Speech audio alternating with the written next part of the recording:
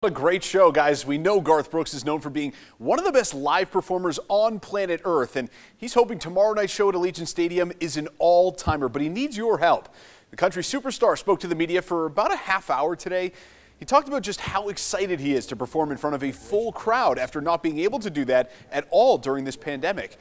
And believe it or not, there are still some tickets available online, some of them for less than $100 each. But stadium officials are expecting a 65,000-seat sellout on Saturday night for this show.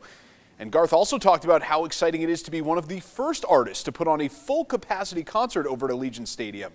He says his sound team has been testing out the audio for over a week now just to make sure everything sounds just right. And he's counting on the crowd to make sure that tomorrow night is as memorable as possible.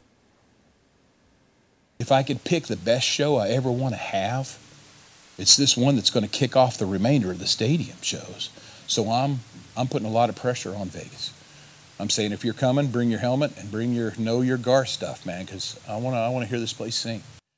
Now again, this is one of the first major events happening at Allegiant Stadium, and it should give us a good glimpse of what Raiders home games are going to look like on Sundays in the fall. So if you're heading to this concert and you have any questions about parking or how to get there, we've got all of that information up on our website at ktnv.com.